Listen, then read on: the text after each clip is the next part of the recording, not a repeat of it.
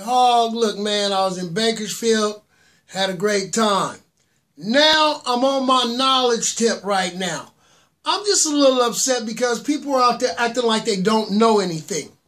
All right? Check this out. Now, again, I want you to prove me wrong. Okay? They keep having these conversations about niggas, nigga, shit like this. And everybody's sitting up on the stage acting like they don't know what is being said. The proper pronunciation is Negus. It's spelled Negus.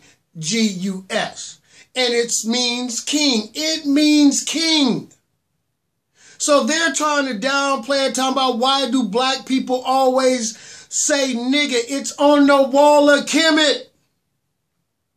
We were calling each other king. Prove me wrong.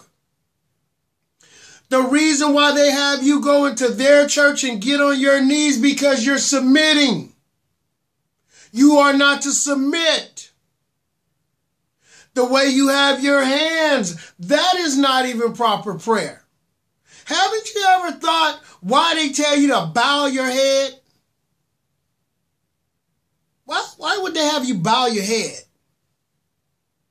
See, these are European things that people want to do now. Our proper prayer is like this. And they tell you this means hands up, don't shoot. See how cold they did that? They took prayer and changed it into hands up, don't shoot. But this is the way we should pray. All right? But you keep doing what you do. I'm not getting all into that. I'm just letting you know that things are twisted out there. The word Negus means king. We are not to get on our knees. We are not to bow our heads. We are not to interlace our fingers. These are things not to do in the ancient book of Kemet. So yeah, this doesn't mean hands up, don't shoot. Please look into it. Prove me wrong. This your boy Young Hogg. I'm really on right now tonight, but I'm going to let it go. But in the morning, I'll really hit you with some good shit.